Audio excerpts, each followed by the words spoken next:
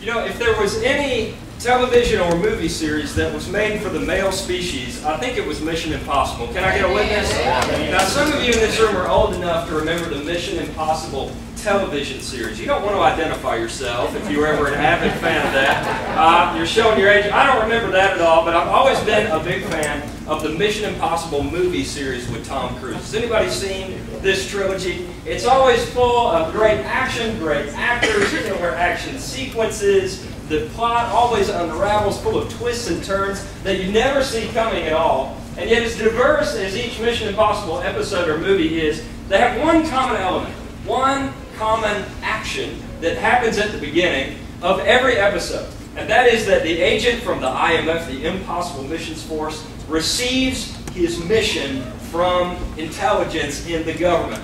And that mission is always received by way of a videotape. If you notice this, either a DVD or a PDA device. In the second movie, I think it was even a pair of sunglasses in which Tom Cruise could see and hear the message through the sunglasses. Tom Cruise receives the message, the mission, and then a voice comes on that says, this message will self-destruct in 5 seconds, and it's gone. Mission Impossible is on. What if I told you that this ball game called the church was meant to be as exciting, as exhilarating, as high stakes, and as high risk as a Mission Impossible series? What if I told you that the mission that Jesus passed off to his disciples at the beginning looked like Mission Impossible? It looked like something completely outrageous, something that they could never accomplish on their own. You know, it takes some work for those of us as 21st century Christians down in Macon to imagine church that way. Church not as a worship club for the already initiated, the already convinced, but church as a mission to those who are apathetic, agnostic, even hostile to the role of God in their lives. Well, in actuality, that's the mission impossible that Jesus gave to the church. The book of Acts in the New Testament is the script of this mission. Even if you've never read the New Testament before, you can get a bird's eye view in a hurry of what Acts is all about. Acts is simply a concise history of the quick expansion of the early church in the first century throughout the Roman world. And check this out. All of the elements of a great Mission Impossible theme, sequence, episode, movie are in the book of Acts. They're built right in. There's intrigue, there's murder, there's violence, there's quick thinking, there's courtroom drama. In fact, if someone were writing the book of Acts for our day, they probably wouldn't call it Acts. They'd probably call it something like the mission of the church, Mission Impossible. And so I invite you to turn just to the opening few verses of the book of Acts, and we'll have those on the screens as well, where we're going to dig in to the church, Mission Impossible. Look at the first verses. It says, in my former book, Theophilus, I wrote about all that Jesus began to do and to teach until the day he was taken up to heaven, after giving instructions through the Holy Spirit to the apostles he had chosen. After his suffering, he showed himself to these men and gave many convincing proofs that he was alive. He appeared to them over a period of 40 days and spoke about the kingdom of God. So the author of this book is Luke, and Luke is alerting us to the fact that he has written a former book which came to be called the Gospel of Luke. He writes to this Roman official, this friend of his, Theophilus, and Luke draws a line in the sand between what he's written in the past and what we're about to get in the book of Acts. See, Luke's former book is all about the mission of Jesus, and Luke hits the high points here in the first few verses. The fact that Jesus rose from the dead to vindicate all that he was and all that he said. The fact that Jesus taught about the kingdom of God, what life looks like when God is allowed to lead that life. But now Luke lets us know that he's not going to talk about the mission of Jesus anymore. He wants to talk now about the mission that Jesus has assigned to his followers. And what we're going to see is that it's an impossible mission. Look at verse 4. On one occasion, while he was eating with them, he gave them this command: do not leave Jerusalem, but wait for the gift my Father promised, which you have heard me speak about. For John baptized with water, but in a few days you will be baptized with the Holy Spirit. Jesus lets his followers know that this impossible mission that he is about to give them is going to be so dangerous, it's going to be so difficult that they're not going to be able to make 1 inch of progress without the sense of the power of God undergirding them and pushing them forward. What happens in the next verse is actually kind of funny. Not only does it mean that these guys have been following Jesus around for 3 years now, and yet they are quite clueless as to what the next step of the mission is. But it also shows us that the disciples don't really want an impossible mission. They want a mission that's conventional. They want a mission that's logical, and even more importantly, they want a mission that targets people like them. Look at verse 6. So when they met together, they asked him. They means Jesus' disciples, the guys who have been closest to him. They asked Jesus, Lord, are you at this time going to restore the kingdom to Israel? That means, Jesus, when are you going to make us an independent state again? This is a time in which the Roman Empire has come and taken over Israel. They enforced their brutal policies upon Israel. And people in Israel are waiting for a Messiah to come and kick those Roman butts straight out of Israel. Can I say butt in church? Is that okay? So the disciples were like, when does that start? Like, when does this program really get going? Because Jesus, you know, our message is really targeted toward people like us. We ought to really focus on Israel, Jesus, because we have we share so much common ground with our fellow Jews. We believe in the same God. We believe in the same history. We believe in the same cultural, religious, and faith traditions. Jesus, however, shocks the disciples by saying, guys, you're confusing the starting line for the finish line. Look what he says in verse 7. He said to them, it is not for you to know the times or dates the Father has set by his own authority. Jesus says, look, I'm not primarily about a political revolution here. I'm about something that's a whole lot more expansive than the time or dates that God has for the authority over one simple nation. We're going global with this thing. Look at verse 8. But you will receive power when the Holy Spirit comes upon you, and you will be my witnesses in Jerusalem and in all Judea and Samaria and to the ends of the earth. Jesus says, guys, forget about Israel because that's going to be in the rearview mirror in no time. Judea is important. Jerusalem's important. Eventually, we'll get to Samaria. But guys, that's only the starting line. We're not building this movement to reach people like us, fellow Jews with whom we share all of this common ground. We're going global. We are taking this movement to the ends of the earth. I know the ends of the earth kind of sounds like a metaphor in our language today, doesn't it? It sounds like Jesus is just saying, in general, we're going to spread out across the planet and we're going to take our message and our movement and our mission everywhere. But in actuality, the world of Jesus, that term ends of the earth meant something very specific. In fact, it meant something that would make the blood in every Jewish heart grow cold when they heard about it. Because when Jesus looked at those 12 men and said, we're going to the ends of the earth, they knew exactly what he was talking about.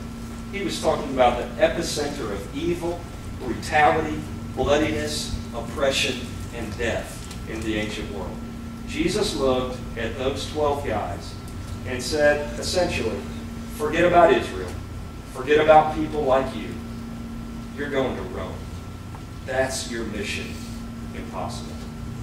It takes a little bit of work in our day to understand just how outrageous this was. The whole notion of going to the city of Rome. Nowadays, Rome is somewhere you visit if you can accumulate a lot of money and go on a really nice vacation, right? You get to go to the Vatican, you see the Colosseum, you see the sights, you eat good Italian food. Trust me, Rome did not have that connotation to these first century Jews. In fact, Rome was the hub of the greatest, most expansive, most brutal empire to ever rule in human history. Rome was at its peak as Jesus gives this mission to his disciples, ruling over 4,000 cities, over 44 nations. At the tip of the sword, the Roman armies were known for the most ridiculous brutality in all of warfare, ancient or modern. They were known for committing the atrocity of genocide among entire population groups. They would attack major cities and enslave the entire population. This was absolutely routine. Not only this, but Rome was a place of paganism. It was a place of child sacrifice and human sacrifice. It was a place in which starvation and plague would commonly sweep through the city of 1 million people and wipe out more than half of the population, which lived in utter poverty, which lived as slaves to the elite Romans. Rome was a place in which the power of the blasphemous Caesar was on full display, as statues, monuments, and buildings proclaimed that Caesar was the Son of God on every major corner of the empire. Tacitus was a first century Roman senator and historian. And he wrote this about the city he loved. he wrote that all things shameless and bizarre flocked from the whole world to Rome. It was a fearful place for first century Jews. Well, not only this, but there's another little minor detail about the city of Rome that was very applicable to these 12 Jewish guys that Jesus is talking to, and that is the Romans kind of had a blanket policy that they hated Jews. Yeah, this is an important caveat to remember. They hated them. They were racist toward them. They were prejudiced toward the Jews. They despised their customs and their traditions. Throughout the long history that Rome would share toward the Jews, they would literally kill millions of Jews. They would enforce slavery into the lives of hundreds of thousands of Jews. They would crucify tens of thousands of Jews, sometimes 4,000 or 5,000 at a time. And from time to time, the Caesars would actually issue edicts that the Jews could no longer be Jewish. They would take away their right to practice their identity, to practice their religion, to practice their cultural traditions. They would outlaw the Torah, the Old Testament. They would outlaw circumcision. They would outlaw the celebration of the Passover. The same historian and senator that we just mentioned, Tacitus, wrote that the Jews are among the most disgusting and vile of all the races on planet Earth. And Jesus looks at these 12 unschooled, ordinary, semi-literate guys and says, all right, gentlemen, forget about Israel, because that's where we're going.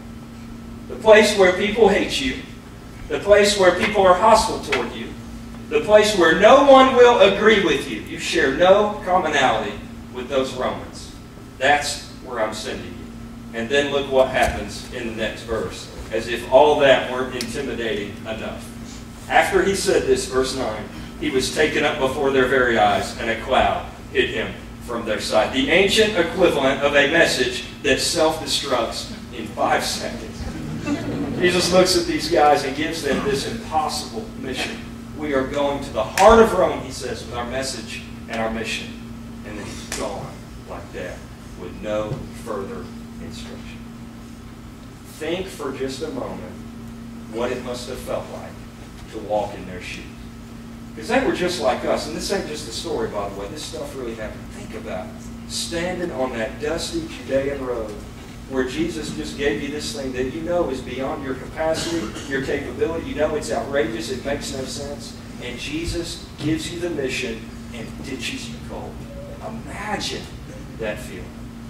Well, my friends, those of us who call Cross Connection home should feel that feeling today, because we share the same mission. In the chair back in front of you, there's a sealed envelope. If you're in the front row, you'll have to turn around and get it. Everybody grab one of those envelopes right now. Let's take about 15 seconds of silence. Go ahead and open up that envelope, because the mission impossible for Cross Connection Church is right inside.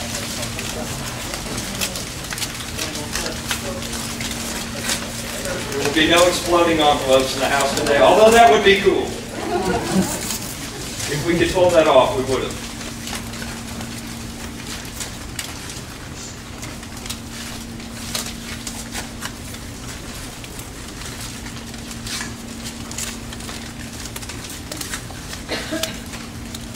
We have been sent on a mission to Rome, brothers and sisters. We have been sent on a mission to those who are doubtful, atheistic, agnostic, even potentially hostile to the role of God in their lives. If you're thinking that sounds impossible, I think you're starting to get the point. Because we as a church are hearing the same call that Jesus' disciples heard that day. To go to the hearts of those with whom we share very little in common, and to implant the movement of Jesus in their lives.